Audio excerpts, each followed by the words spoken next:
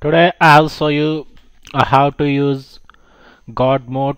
What you can do in God mode, you can access your all OS settings and all the functionalities related to it.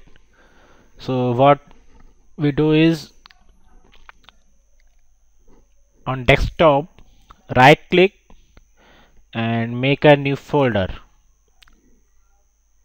Name of this folder should be this one given in this file, notepad file, God mode dot bracket. Copy it exactly or exactly type it and just hold your video and copy it on your notepad, type it, and after typing copy it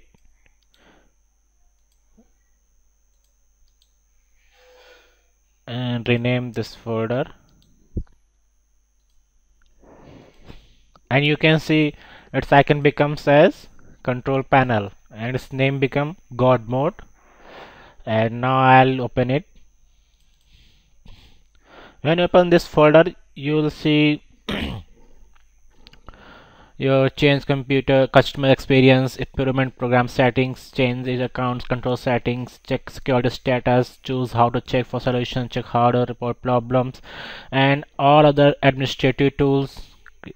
You can see administrative tools, format hard disk partition, defragment your hard drive, diagnose your computer memory problems, hard add new hardware, scheduling tasks, set up data sources, ISCI initiator, event logs, event services, autoplay section, play CDs or media automatically, backup and store settings, and color management, credential manager, default programs, desktop gadgets, device manager, device and printers, all the settings. You can see display and ease of access center, folder options, fonts, getting started, home group, indexing options, internet options, home group, and keyboard, location and sensors, mouse, network and setting centers, notification area icons, parental controls, performance information and tools, phone and modem.